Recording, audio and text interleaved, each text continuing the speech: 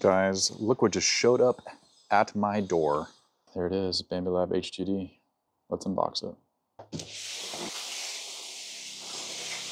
Come on.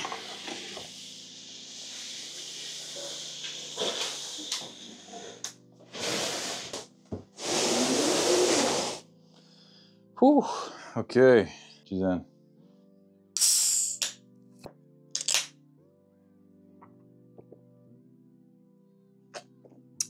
Y'all have no idea how excited I am to freaking get this thing up and running. So right on top, we got the Bambu Lab H2D AMS Combo Quick Start Guide. Love to see it. And the accessory box. So that's what it looks like on the inside. We got the toolbox. There's some desiccant and some PTFE tubes. Good to see this, finally. The ones mounted on the back on my P1Ss, basically unusable. And this is pretty cool too. I already bought one of these. I don't use it much, but now I have two. Let's go ahead and open this toolbox.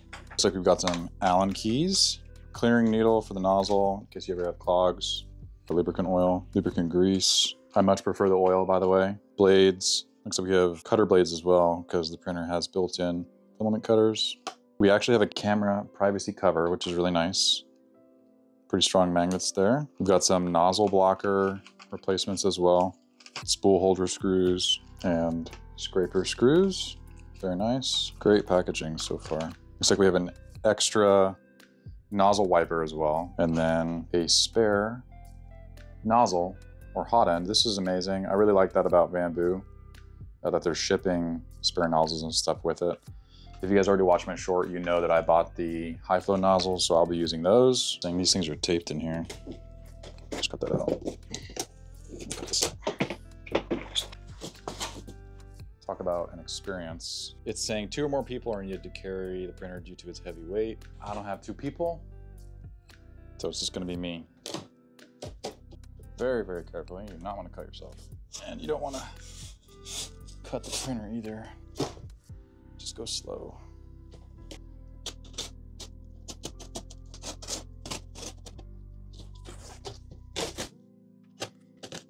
Oh, that just fell off. Okay. Pull that out.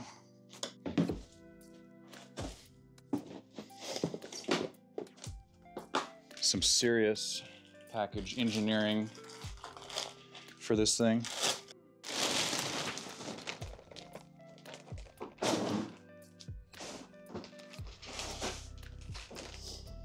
Okay, this thing, this packaging's gone.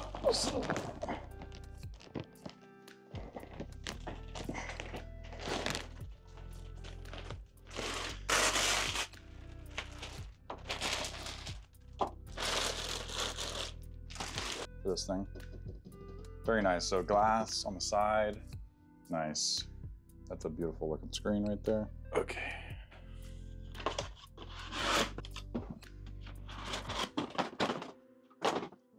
Nice, like matte black handle.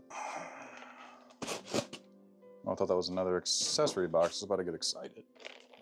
Wow, this thing's tall. All right, y'all, let me show you the inside of this new printer. So, check that out. It is a thing of beauty. New USB port, no more SD card. You can see that's the new touchscreen right there. Logo over here. But look at that freaking tool head. It's so beautiful. Dual nozzle system, linear rails, thicker belts with a finer tooth profile, tooth pitch. So, you know, less VFAs. You can see 2 ports here for each nozzle. But yeah, new wiper system. I'm really excited for that because X1 Carbon and P1S suffered from a lot of oozing and blobbing and, you know, not a very good nozzle system. So anyways, let's continue.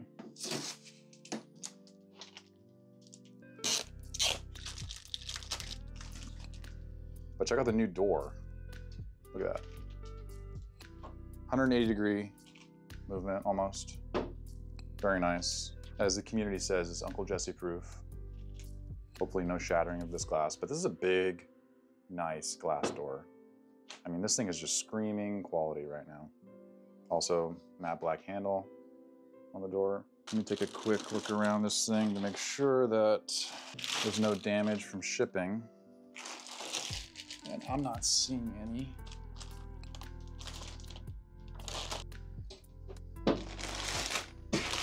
Let's get this plastic wrap out of here. God, how am I gonna do this? Pull it.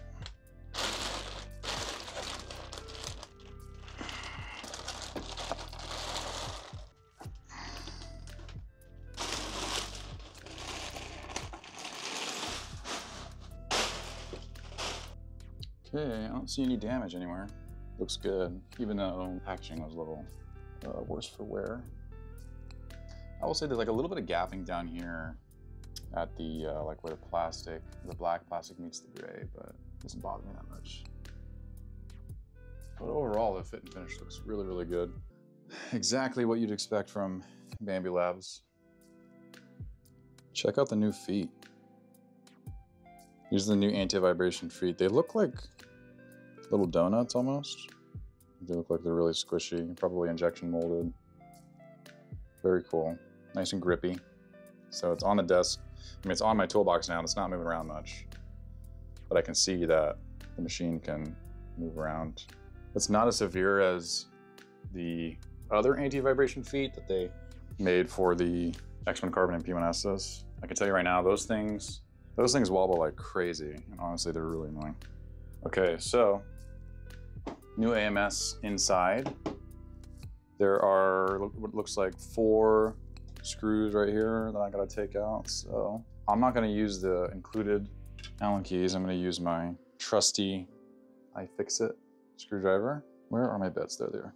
If you guys don't already have one of these bit drivers, highly recommend.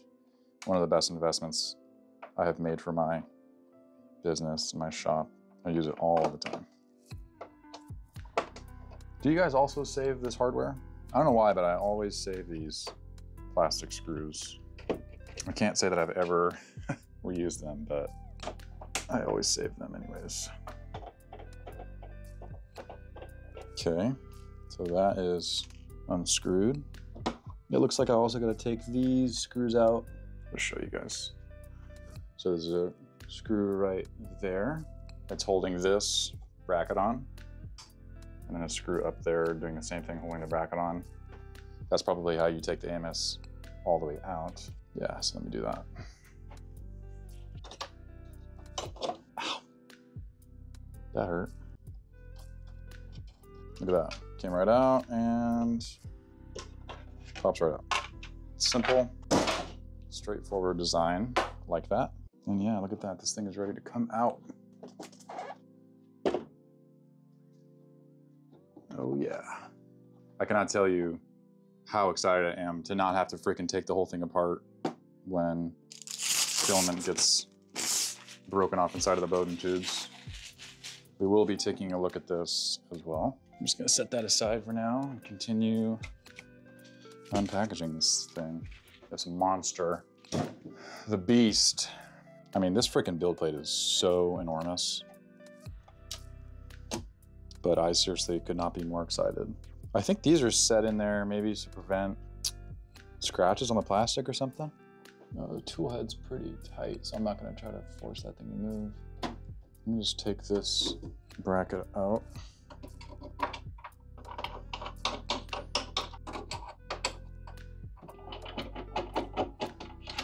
Okay, so let me show you this really quick.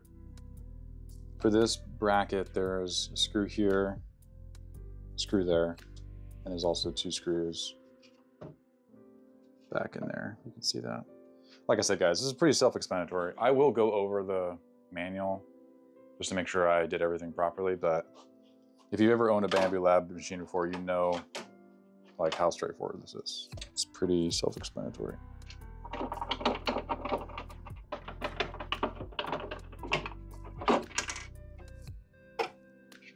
Okay, bracket piece out.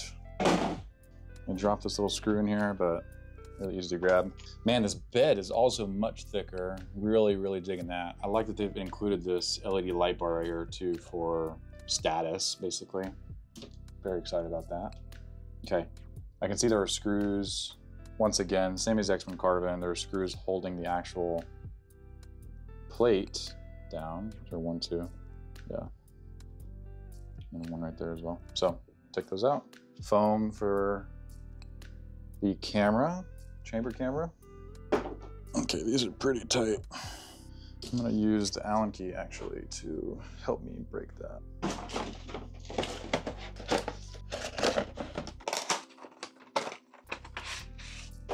Let's see, is it this one? Wow, that's really snug. Okay, that one's loose, kinda. That one's way better. Oh my God, it's still so tight. It's kind of an awkward spot too because the Allen key doesn't fit in there very well. Okay, got the hard one out of the way. That one was tough. But okay, might want to use this for these. Kind of tough with the screwdriver. Let me see. Feel back in there. Where's that screw at? There we go. Okay, well it fits nice on the back too. Of course, I'm getting like grease all over my hands. Okay, I'm gonna wash my hands really quick. Okay, now that I've washed my hands after getting grease all over them, let's continue. I'm gonna find the manual, and here it is. I'm gonna read through this thing to make sure I covered all of the steps. I really like this door swings all the way open. It's nice. So, little Bambu handy QR code download. Here's the actual quick start guide. Disclaimer, safety. There's a warranty leaflet. That's kind of cool. I'll have to check that out. And a bunch of Bambu stickers. That's actually kind of sweet. I dig that. Really nice, high quality stickers. If you guys like stickers, just one more reason to buy the H2D. This thing's got an automatic top vent, USB port, touchscreen. We looked at those. Filament buffer, we looked at that. Tool head, we looked at that. Start and stop buttons right here on the top part. There is now an air filter system. The X1 Carbon had one as well, but this thing is heated on the inside, which I am super excited about. Live view camera right there, heat bed, yada, yada, yada. This is kind of cool, just giving you a full look of the head and the body. If you guys want to pause the video, you can take a look at that. Okay, here we go. Now we get to the packaging. So we already got past all of that. We got past that, we got past that. We got this guy, we got that removed. And now it's saying unlock the tool head cut and remove 4 zip ties, pull the tool head forward toward the front of the printer, then remove foam piece, okay. Yeah, I see, okay. So let me do that. Let me grab my snips. Where are my snips? Gotta go through friggin' every drawer until I come on the last one. Okay, let's cut this. You guys probably wanna see this, maybe. So I gotta remove these zip ties in here. You can see this one's like literally locking it in. Of course, now I'm doing it with one hand, so it's gonna be a little bit more challenging. Take this guy out. Ay, come on. Out and out. Okay. Now, can we drag it forward? Oh, yes, we can. Beautiful. Foam removed. Guys, this thing looks freaking incredible. I cannot freaking tell you how excited I am to get this thing running. All right, let's continue. Remove the foam, remove the zip ties. Now it's saying we gotta install the AMS2 Pro. So we gotta put the glass back on. Go ahead and peel these for you guys.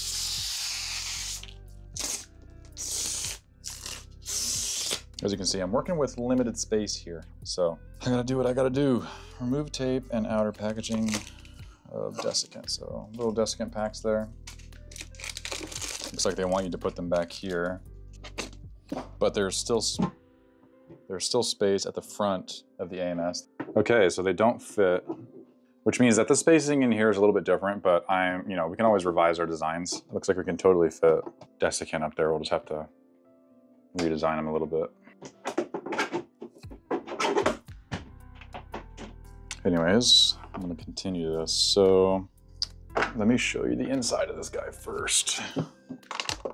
So taped on the inside of the AMS is the cable and power cable, it looks like, yeah. And the bus cable. And then that's what I was talking about, referring to earlier. Servicing this thing, doing maintenance on it is going to be so much easier. I'm so excited about that. The fact that this thing is heated too is just a game changer. Bus cable, I bought the longer ones so I can have my AMS like on the surface. I don't really like having it on top of the printer. Plus this thing is pretty tall. Like I'm 5'10", and this thing is like as tall as me on top of relatively like medium-sized workbench. So having the AMS all the way on the top is not gonna be ideal for me.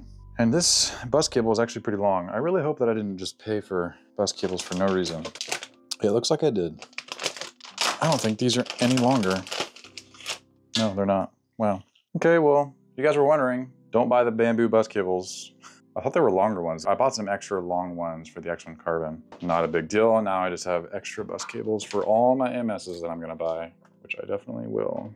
There we go, finally. Okay, let's get this guy. This is actually the cable for the printer. If you guys are wondering where the cable for your printer is, it is inside the AMS for the AMS combo version. Okay.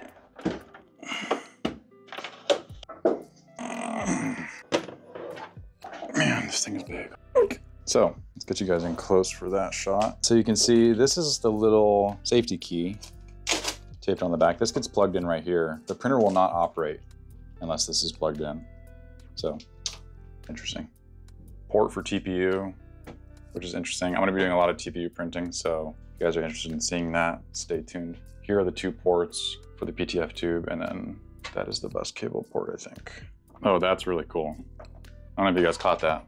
Up on the top here, there's actually a release button on the backside. Push that button and pull the PTFE tube out from the back without having to open the lid and go on the inside. Love that. So it does specify on the manual that it wants you to use the upper port. Just goes here, it looks like. And yeah, the one that they include is plenty long. So it looks like you can move the AMS down onto the surface without having to buy a longer cable. This is interesting. This is for the spool holder, but it looks kind of crooked. Okay, just sliding it on and then pulling this, I was able to kind of flatten that thing out. I don't want to break it, so. Now it's saying to install the other PTFE tube into the bottom port. Push this guy in. Nice little ball, like swivel joint. Love that. You can see on the inside, little tiny tab. Make sure you line that up with the tab on the bottom of the key port. And just pushes in just like that. Turn it on for the first time. So cool, wow. Okay, so I typed in my password for the Wi-Fi. Now it looks like it's gonna pull up a QR code for me to link this to my Bambu Handy account, so I'll do that. Okay, so now that I did that, it is asking to make sure that you remove the screws, which we did do, and then it's gonna calibrate, and I'll go ahead and run all that.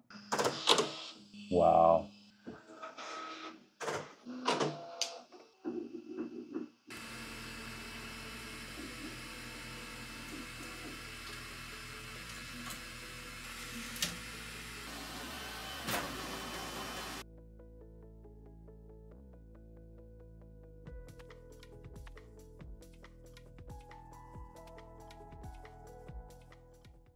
All right, guys, while the printer does its thing and calibrates itself, I'm gonna go ahead and end the video here. If you enjoyed it, leave a comment below, subscribe, like. There's gonna be more videos coming out.